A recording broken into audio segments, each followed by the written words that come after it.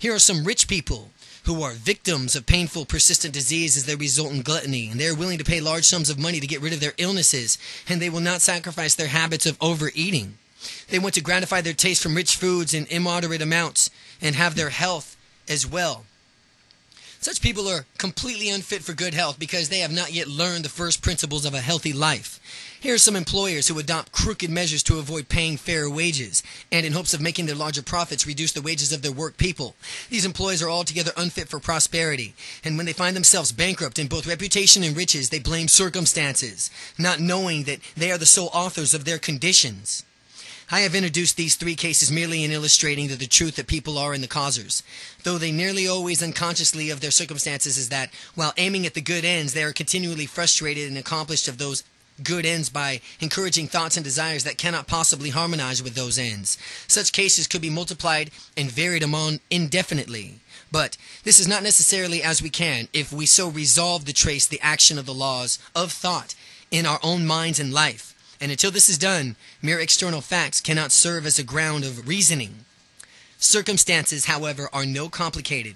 Though it is deeply rooted and the conditions of happiness vary so vastly with individuals that our entire soul conditioning, although may be known to ourselves, cannot be judged by anyone else from the external aspects of our lives alone. A person may be honest in certain directions, yet suffer privations, while another person may be dishonest in certain directions yet acquire wealth. But these conclusions usually formed with one person who fails because of his or her particular honesty, and that the other prospers because of his or her particular dishonesty. This is the result of a superficial judgment, which assumes the dishonest person is almost totally corrupt, and the honest person is almost entirely virtuous. In the light of a deeper knowledge and a wider experience, such as judgment is found to an erroneous. The dishonest person may have some admirable virtues and others not to possess, but the honest person may have certain vices, even those subtle ones, that they are absent in others. The honest person reaps the good results of honest thoughts and acts, but also experiences the suffering for his or her vices that produce. The dishonest person likewise garners his or her own sufferings and happinesses. It is pleasing to a human's vanity to believe that one suffers because of one's virtue, but not until we have exterminated every sickly, bitter, and impure thought from our mind and washed every unhealthy stain from our soul. Can we be in position to know and declare that our sufferings are the result of our good and not our bad qualities? And on is a way to a supreme perfection. Yet, long before we reached it, we will have found, working in our minds and in our lives, a great law that is absolutely just, and that cannot therefore give good for evil, or evil for good. When we possess such knowledge, we will then know how to look back upon our past ignorances and blindnesses, and our lives are, and always have been just ordered in our past and experiences, good or bad, were equitable outworkings of our evolvings, yet unevolved selves.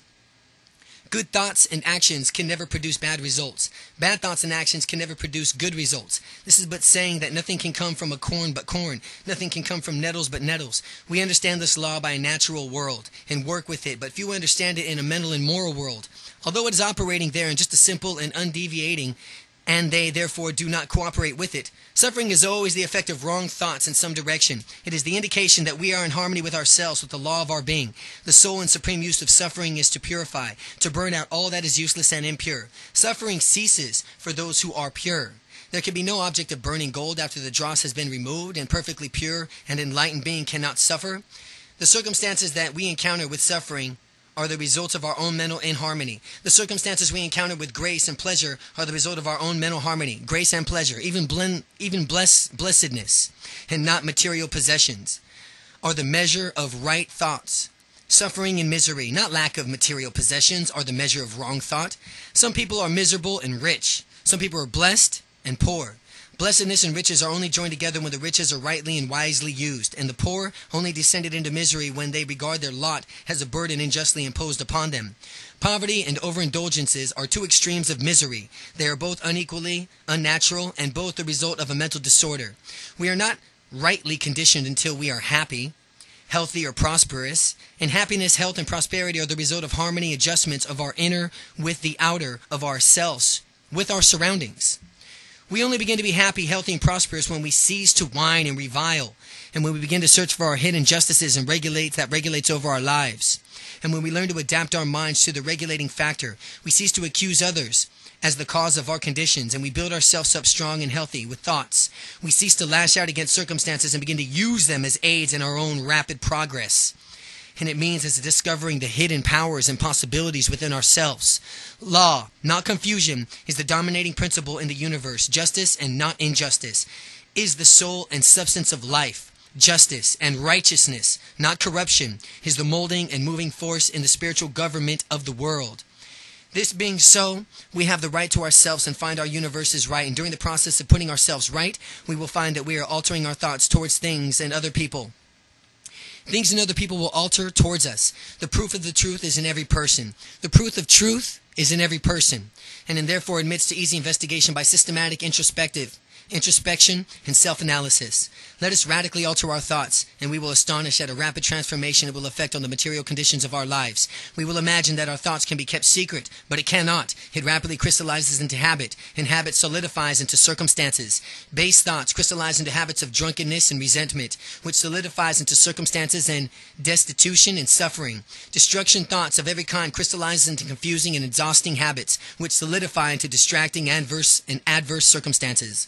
Thoughts of fear, doubt, and indecision crystallize into weak, inconsistent habits, which solidify into circumstances of failure, poverty, and dependence.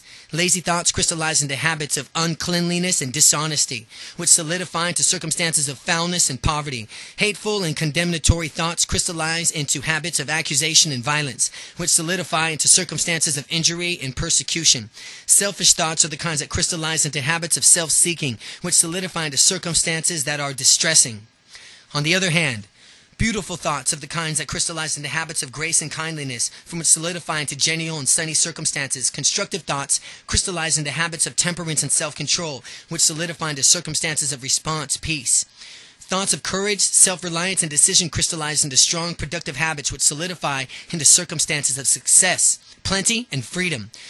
Upbeat thoughts crystallize into habits of cleanliness and industry, which solidify into circumstances and cleanliness and pleasantness and pleasure. Gently and forgiving thoughts crystallize into habit of gentleness, which solidify into safe, healthy circumstances. Loving and unselfish thoughts crystallize into habits of unself-forgetfulness of others, which solidify into circumstances of sure and abiding prosperity and true riches. A particular train of thought persisted in being good or bad cannot fail to produce the results on our character and circumstances. We cannot directly choose our circumstances, but we can choose our thoughts, and so indirectly yet insurely shape our circumstances. Nature works with us, and through us to help us gratify from our thoughts to encourage the most of opportunities, are presented with the most of speedily bring us up to the surface, both to good and to destructive thoughts. As soon as we cease from our negative and destructive thoughts, all the world softens towards us and is ready to help us. As soon as we put away our weak and sick thoughts, opportunities spring up on every hand and aid the strong. Resolve. As soon as we encourage our good thoughts, so hard fate shall bind us down, and no hard fate shall bind us down to misery and shame. The world is our kaleidoscope, and the various combinations of colors it presents to us at every succeeding moment are exquisitely adjusted pictures of our ever-moving thoughts. You will be what you will be. Let failure find its false content in the poor word environment, but spirit scorns it, and it is free. It is master's time, it conquers space, and cows that boastful trickster chance, and bids the tyrant circumstance uncrown and takes the servant's place. The human will that forces unseen, the offspring of deathless soul, can hew a way to any goal, though walls of granite intervene. Be not impatient in delay, but wait as one who understands. When spirit rises and commands, the gods are ready to obey. 3. The effect of thought on health and the body. The body is a delicate and plastic instrument, and it responds readily to the thoughts by which it is impressed. The body is the servant of the mind, and it obeys the operations of the mind, whether they are deliberately chosen or automatically expressed.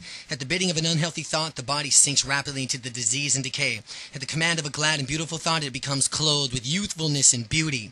Disease and health, like circumstances, are rooted in thought. Sickly thoughts will express themselves through a sickly body. Thoughts of the fear may have been known as to kill a person as speedily as a bullet, and they are continually killing thousands of people just as surely as though less rapidly.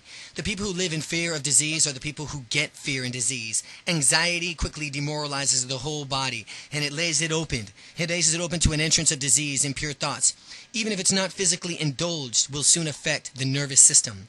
Strong, pure, happy thoughts build up the body vigor with grace, with vigor and grace. The body is a delicate and plastic instrument and responds readily to the thoughts from which is impressed. The habits of thoughts will produce their own effects, good or bad, upon it.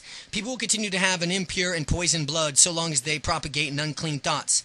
Out of the clean heart comes a clean life and a clean body. Out of the defiled mind and defiled mind proceeds a defiled life and an impure body.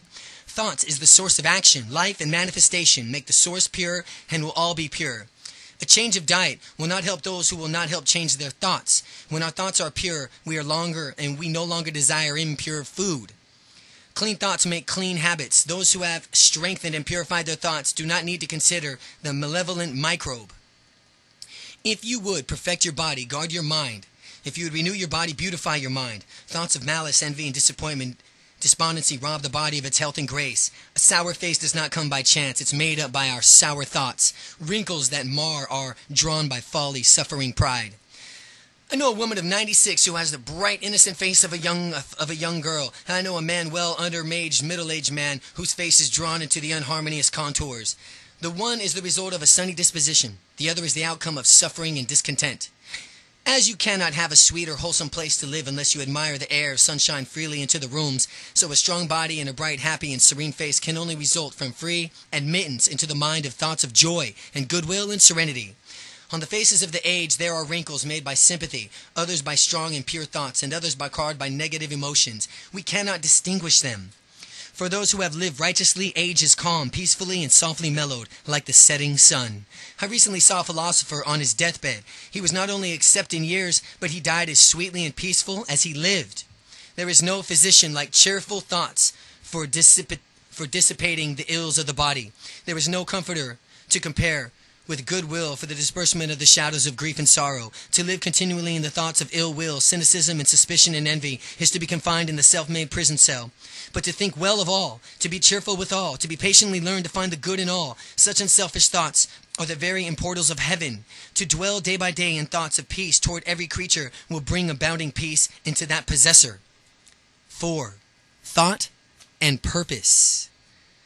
Thought allied fearlessly to purpose becomes creative force. Thought allied fearlessly to purpose becomes creative force. Until thought is linked with purpose, there is no intelligent accomplishment. With most people, the bark of thought is allowed to drift upon the ocean of life. Aimlessly is a vice, and such drifting must not continue for those who would steer clear of catastrophe and destruction. Those who have no central purpose in their lives fall easy to prey of petty worries, fears, troubles, and self-pitying, all from which is indications of weakness, and which will lead just as surely in deliberating planned crimes, though in a different route, to failure, unhappiness, and loss. For weakness cannot persist in a powerful, evolving universe. We need to conceive of our legitimate purpose in our heart and set out to accomplish it. We should make this purpose and centralizing points of our thoughts, from which will take the form of spiritual ideas, and will make us more material and it may be a material object according to our nature at the time, but whichever it is, we should steadily focus our thought forces upon the object from which set before ourselves. We should make our purpose our supreme duty and devote ourselves to the attainment of our purpose, not allowing our thoughts to wander away into inferior emphases, longings, and imaginings. This is the royal road to self-control, true concentration of thought, even if we fail again and again to accomplish our purpose, as we necessarily must until our weaknesses is overcome. The strength of character gained will be the measure of our true success, and this will form new starting points for our future power and triumph. Those who are not prepared for the apprehensions of a great purpose should fix their thoughts upon the faultless performance of their duty, no matter how insignificant their task may appear. Only this way can the thoughts be gathered and focused, and resolution and energy be developed. That being done, there is nothing that may not be accomplished. The weakest soul, knowing its own weakness, is believing this truth, that strength can only be developed by effort and practice, will once again begin the exert of itself and adding effort to effort, patience to patience, and strength to strength. Will never cease to develop. It will last grow divinely strong. As physically weak people can make themselves strong by careful and patient training, so can people with weak thoughts make themselves strong by exercising themselves in right thinking. To put away aimlessness and weakness, and to begin to think with purpose, to enter the ranks of those with strong ones and strong wills, and those only recognizing failure as one of the pathways to attainment, those who make all conditions serve them, and those who think strongly attempt fearlessly and accomplish masterfully.